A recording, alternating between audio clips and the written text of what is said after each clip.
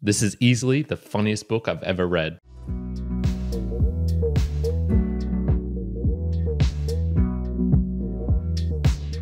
Welcome, my mere mortalites, to another round of the book reviews. My name is Karen, and I do these book reviews to help those who want to transcend beyond their own mere mortality. Today we have a fun, interesting book about war, hence my setup, hence my gear. Yes, indeed, we're going into one of the best war books I have ever read. It's Catch-22 by Joseph Heller. This book was published in 1955, and it's about 450 pages in length. So it's a fairly thick one, but it's a good read, so you are not worrying about the page length, that's for sure. It's set off of northern Italy on the fictional island of Pianosa, or at least what is described in the book is much larger than the actual little bit of island that is there. And it's set during the World War II period, so it's a US Army Air Force base, I would say, and they are flying missions into the northern Italy, into Germany, fighting against the Nazis. The story revolves around Yossarian, or Captain Yossarian to be exact. So here's a bombardier in one of the planes, the guy sitting in the glass cubicle, the bubble, setting his sights on the Germans, dropping the bombs, and then they return home. And you think, okay, that's a pretty simple story. They go out, they drop their bombs, they do their work, they return back to the airbase. But Yossarian has a problem, and it's that everyone is trying to kill him. They're all out to get him. So the Germans are trying to kill him. His own friends are trying to kill him.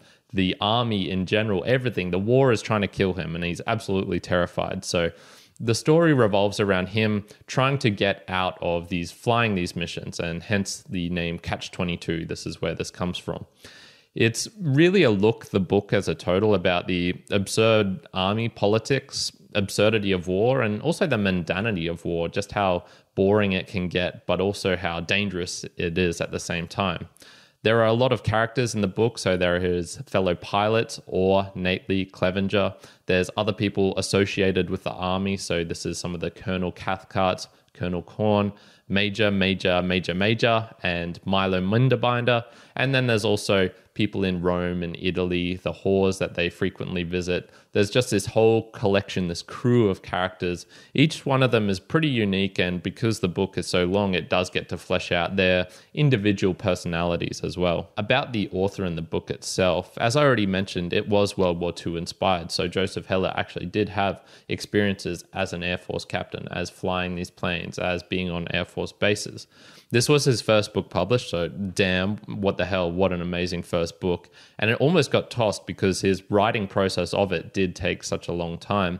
It wasn't an immediate hit in the US when it first came out, but when it reached its way over to England, I think they appreciated the dry, dark sense of humor, the British black humor that is sort of contained within it, and the absurdity. And then since then, it's just been an absolute stardom of World War II and of, I guess, war books in general. The first theme that arises is Catch-22, the funny side of paradox. So what is the originations of this? Everyone knows what Catch-22 means. It's a part of the English lingo, the language nowadays. So we start off with Yossarian in the book doing everything he can do to avoid the war. So he's in the hospital feigning illnesses. He's poisoning the mess hall so that everyone doesn't have to participate, including him. He's doing everything he can to weasel his way out, and he's going to his superior officers, and in particular to Dr. Nika, and saying, hey, Doc, ground me. I don't want to fly. So grounding is obviously being deemed unworthy of flying, unfit to fly. And so the doc says, okay, well, I can ground you if you're insane. And he's like,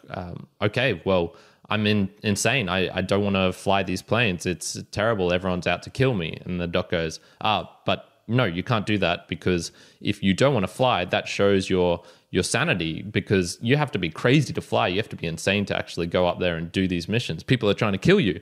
And so he's going, okay, but no, I am insane though. He's like, no, but you just showed your sanity, so therefore you have to fly. And then he's saying, but if you're flying, you're therefore crazy and you should be grounded. So that's where the Catch-22 comes in, and he goes, oh, that's actually a nice catch. Yossarian actually admires it. So it really does capture that absurdity, the funny side of paradox, when you can't take a step forward, you're trapped in this loop, and there is no escape from it. Whatever action you do, you're sort of screwed either way. So why do Catch-22s arise? How does it actually come to be? Is this part of the universe, or is this just something that humans create? And I think it's a bit of a mix between the two. So if you really think about it, humans love black and white. We love this being this and this being that. But when it tends into that gray area, we really have struggles in determining, oh, should I treat it this way or should I treat it that way? And we've all seen those images where it's a girl, a ballerina rotating, and then if you look at it a particular way, you can watch it rotate the other way. Or, is the dress white or blue? This was a big internet phenomena a couple of years ago. So we do have that aspect of it. And then I think just in nature as well, things are always changing, things are always evolving. So it's really hard to pin something down. Now, I would guess if I had to say a Catch-22 is almost like a byproduct of organization. So when you get enough people together, you have enough competing ideas and what this should be, and then just adding into the nature, the mix, the change that always occurs. It's almost like it's a byproduct of bureaucracy. Catch-22 is when you're sort of screwed either way. You can't do anything because this will piss off this person. If you do the other thing, it'll piss off this person. And so you're stuck in a Catch-22. No matter what you do, you're screwed. So Catch-22s arise. What can one do about it? Well, I think this book teaches you what the appropriate action is. And it's to laugh. It's to take it not too seriously, to almost develop an insanity of your own, to be able to comprehend that this situation has arisen and you're stuck in the middle of it. So do whatever you can, have a laugh at it, and just move on. Just accept it as part of the universe. Because if you really try and solve it, fix it, I mean, go ahead, go nuts. But when you've got unmoving bosses like Yossarian does in the book with the Colonel Korn, Colonel Cathcart, General Peckham, all these people who are just, out of their mind in their own rights, but also uncaring, unmoving, don't give a shit, you're really going to struggle. So the best option is probably just to try and exit yourself from the situation and just not even play the game, or just entirely remove yourself. Because if you try and solve the Catch-22, you're probably just going to be grinding your gears and going in circles for infinity. The second theme that jumps out at me is the wastage of war, or ridiculous, futile bureaucracy in action. So I think this book overall, I would say, is an anti-war book. It doesn't paint a picture of war being this glamorous, fun thing to be doing. Every character in it is struggling with their own problems, particularly Yossarian, but you can see as the book goes on, it gets a little bit deeper and darker, and I'll talk about that in a second. But the epitome of this wastage is Milo Minderbinder and Minderbinder and his activities. And I think there's a grain and truth of everything that he's doing, even though it is exaggerated and hyperbole and absurd. So he is the mess officer, and essentially he gains this position of power by bringing exotic foods in, and all the colonels and all the army officers and everyone loves him because he has this conglomeration that he's formed to bring in food and to make himself rich and other people rich, because everyone has a share. So he always is repeating how all the things that he's doing is for the good of everyone, because everyone has a share in his activity. So what are the sort of things he's doing? Well, we'll look at his eggs, for example. This is a really funny scene where he's explaining how that he gets eggs for such a cheap price and brings them in, even though he's buying them for $7, selling them for $5, and then making a profit somehow. And you just go, how the hell is that, Milo? What are you doing? And he has this convoluted scheme where he buys the eggs in Italy, he transports them over, he sells them to his own messes, and through this whole process, you eventually learn what he's sort of doing is just getting money from an external source, i.e. the government, and creating this closed loop system where he can just continually transfer the profits to himself, essentially. So this is one of the wastages of war, I guess. There's just this, government, tremendous amount of money coming in, and people can just do with it what they will. And it's not overseen to the highest degree. It doesn't make complete sense. One of his other activities is when he is financing both sides of the war. So he actually has one scene where he is financing his own aircraft to bomb his own airbase. So he's directing the operations from the control tower, saying, you need to strafe this area a little bit more. We want a tight pattern, bomb this area, etc., etc. And everyone is like, oh, he's gone too far. He can't do that. He's killed his own men. He's wasted, essentially done friendly fire intentionally. And everyone's thinking, man, he's screwed. He's going to be hung for this, until he opened the books and showed how much of a profit he made by doing this. And everyone's like, whoa, Milo, he's a genius. He also does this where he finances the Germans, he finances the Americans, and then as they're attacking each other, each side wins because each side gets money from it. It's just absolutely crazy. So when you're really getting down to it, I think this book exposes one of the truths of war, that it is just tremendously destructive and a tremendous amount of waste.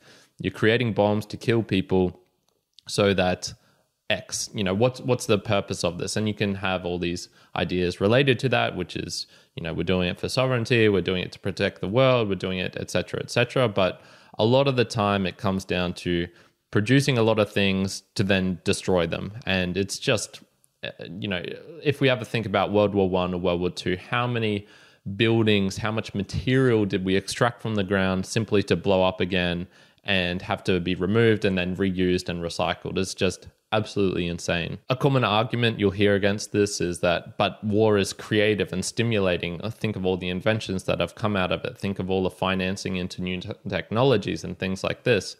For me, on balance, I can sort of understand that, but I'd also just say, man, it seems to be more destructive than it is creative. So even though you do get these technologies from it, it's just like, okay, if we think of all the people who died and all of them were applying themselves just in the normal world like we are doing right now, how much more creative things could have come from this? Do you need that impetus, that push, that fear of death, that negative, I guess the stick in this situation of hitting the donkey from behind?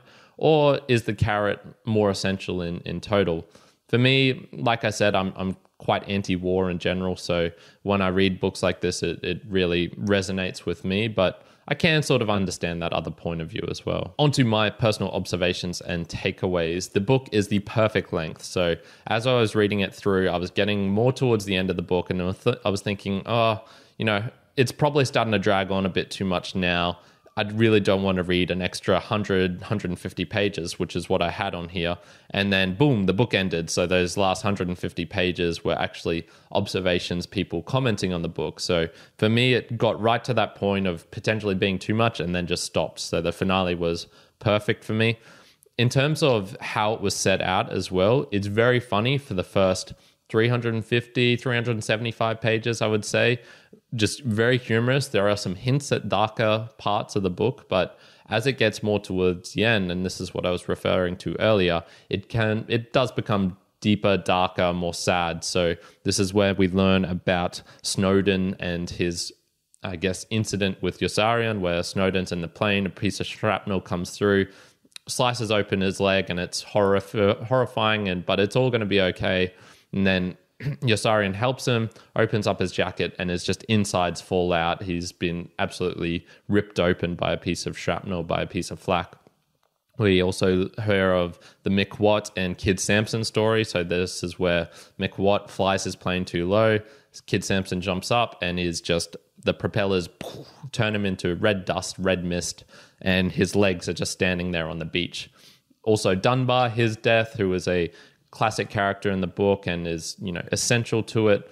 It's just this continual deep, dark descent into the horrifying parts of war. And this is where Yossarian is not having fun and being crazy. And it's almost like the darker side of insanity, the darker side of crazy, as I mentioned in some of my recent book reviews. The writing has this fantastic technique of foreshadowing. So we see in each of the chapters that comes, there is something that's being hinted at. So there's about 42, 43 chapters in total, and each one of them has a reference previous in the book, and you do have to have in your mind a recollection of what was hinted at earlier. So we hear about Yossarian standing in the tree naked and being awarded a medal for going around twice and whatnot, well before we actually get the full story of what actually happened. So it's really fun where you just get this new story and you're like connecting it to something that happened earlier and go, oh yeah, okay, I totally understand what that was about, why that was necessary. It has so many memorable scenes as well, which really just stick in your mind. They'll be hard to get out of. So for me personally,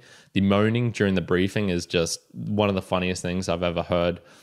Any of the hospital scenes where they're faking illnesses and doing all these crazy things. And there's the soldier in white and the Texas who's annoying and drives everyone out of the hospital. And Milo Minderbinder and his activities, the scene where he flies across the world, buying and trading and dragging ore and I believe Yossarian with him along this whole adventure was just absolutely crazy. I loved it to a T. So many memorable scenes in this book. And then also Catch-22. There's a reason why everyone knows this, because it got to the heart of something. It got to the heart of absurdity, of paradox, of war as well, and the destruction that is occurring within it, but also the funnier side of it and how you almost need to approach these situations. So in summary, funny is an understatement. It is hilarious. So many times during the evening I was reading and had to stifle my laughter or make sure I wasn't laughing too loudly and disturbing the neighbors. It just one of those books where every couple of pages you will find something to laugh at. It does contain disturbing, gory scenes. It is, after all, about war, so don't be surprised if that jumps out at you. And in total, it just encompasses the frustrating nature of bureaucracies, particularly of the army, as this is what the book is about, or the Air Force. But also, it really just gets to the heart of paradox, of humor, and it's just a wonderful, wonderful book. I'm giving it one of my highest ratings ever. As I mentioned, this was a reread for me, so I knew what it was about, and I still absolutely loved it. Catch-22 by Joseph Heller, 9 out of 10, just absolutely fantastic. And so that's it for today, my mere mortalites. What do you think of Joseph Heller's Catch-22? Have you read it? Do you find it as funny as I did? I would love to know in the comments. And who is your favorite character as well? Because so many individuals really stand out for me in this book. And I would love to know who stands out for other people. Other than that, if you can do all the nice things, like, subscribe, hit the bell notifications, really helps me and helps the channel. And other than that, I hope you're having a fantastic day wherever you are in the world. Kyron out.